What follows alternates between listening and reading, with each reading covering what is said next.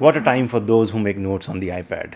Just a couple of weeks back, Notability came up with version 14 of their app. I made a video about that, you can check that out. And now GoodNotes has come up with the much awaited GoodNotes 6. If you follow my channel, you know that I use GoodNotes for all my reading and note-taking purposes. It is my most favorite app, and having a new generation is quite exciting. So let's talk about all the new features in this app, and at the end of this video, I'll tell you whether you should purchase GoodNotes 6 or not if you're buying it for the first time, or if you already have GoodNotes 5, whether you should upgrade from GoodNotes 5 to GoodNotes 6 or not. My name is Chisel.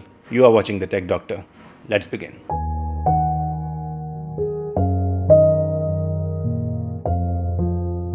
So when you update the app, this is what you see. They show you some slides about the new features and asks you to try GoodNotes 6 for free. Mind you, even if you have already purchased GoodNotes 5, you get only a 7 days free trial. You will have to purchase the new version. You can either take an annual subscription or a lifetime subscription with one-time payment, but even this one-time lifetime payment does not mean that you will get GoodNotes 7 for free. That's something a lot of people, including me, will not be happy about. Loyalty to an app should be rewarded with free updates. GoodNotes, if you are watching this, please provide us with free updates. Notability is knocking right at your door with new updates. Think about it. Now let's first talk about the user interface. You have a side navigation bar now where you can see your documents, favorites. The search option is now here. Earlier it used to be at the top right. Your shared documents and marketplace where you see all your templates, stickers and planners which you will need to purchase. Some are available for free as well. The folders have a new look. You can change the colors, add icons and make them look fancy. Notebooks also now have a changed appearance. Remaining options in the overall interface remains pretty much the same. Now let's get into the real deal inside the note. You immediately notice the new look. The tabs have gone to the top with the center menu bar containing only writing, typing and audio record options. The undo redo buttons have shifted to the third row along with the pens. In the pen options, they have added scribble to erase, where you just scribble while writing and it will erase the text. It's a lovely feature and you do not need to use the undo button or use an eraser. Just scribble it and continue writing. Although scribbling like this isn't a good habit, as my school teacher used to say, but we can't resist every time and GoodNotes is making the most of it. Then they have added AI handwriting recognition with spell check, which will correct your handwritten notes and rewrite it, trying to match your handwriting. They say it works best if you have a lot of handwritten words on the page. So if you are writing and you misspell it, a red line appears under the word. You tap on it and it will show you the options. You click the option, it will rewrite the word. The handwriting isn't exactly like your own, but it works, I guess. And soon they are planning to bring a feature where AI will complete the word for you in case you forget the spelling.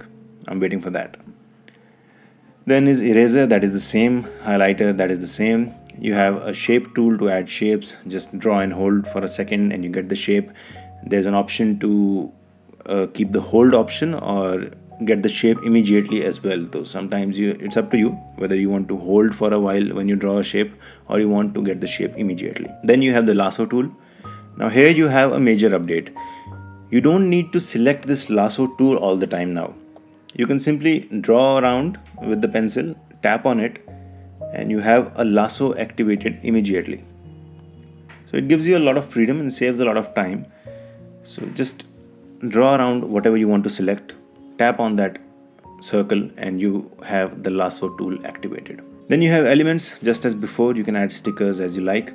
Then image, text, zoom in view, laser pointer, pretty much the same. Then you have your presets. You can have 3 thicknesses and as many colors as you like for your pens and highlighters, just as before. No update here. The options on the right side are the same. The new feature here in the options is the template option. You have a redesigned pop-up for it. You can change the size of the page. You can now choose any color you like for the page. Earlier they used to have limited options. Now it's up to your imagination. Choose whichever color out of the spectrum that you like. And you can choose different colors for the foreground and the background. And that is amazing. See, like you can see the dot is in different color. You can choose the color of the dot as well. And you can choose the color of the background. So a lot of customization options are now available. Now there are some features that will be really useful if you are a mathematics or an engineering student. But now you have some practice materials as well for public exams like SAT and DSE. No idea what they are. AI math assistants as well. GoodNotes can now solve equations for you and check your calculations. I don't know whether it's good or bad to have so much AI involved, but yeah, that's the world we live in, and you have all these features in GoodNotes now. AI is the future. So yeah, that's all about the update. I did not notice any major improvement in handwriting tools. I'll test it out further. And there are apparently no new features for reading PDFs and annotating. So with all these new features, is it worth upgrading from GoodNotes 5 to GoodNotes 6? I would say if you're a medical student, then maybe you can think about it. Not definitely. If you have some extra cash, if you like to stay up to date, if you want the latest features, then you can upgrade. But it's not a necessity. GoodNotes 5 is as good. You can do with it as well. But if you're a mathematics or an engineering student, then this upgrade will be really worth for you, because there are some amazing AI mathematics tools in this along with other features. So it becomes a wholesome upgrade for you guys. So go for it. And if you are coming to the note-taking market for the first time, if you want to try a new app, whether you should go for GoodNotes or Notability or Flexil or any other app, then I would say GoodNotes is the best app available if you see the overall experience of it. I have made a lot of videos talking about it earlier. I won't go into the details, but the wholesome experience of reading books, annotating, making notes, and everything you need to study on the iPad, GoodNotes serves your purpose. It is still the best app out there, and it is not a paid review. I'm not a big YouTuber. That's all for this video. Until next time, my name is Chisel. You are watching The Tech Doctor. Namaste.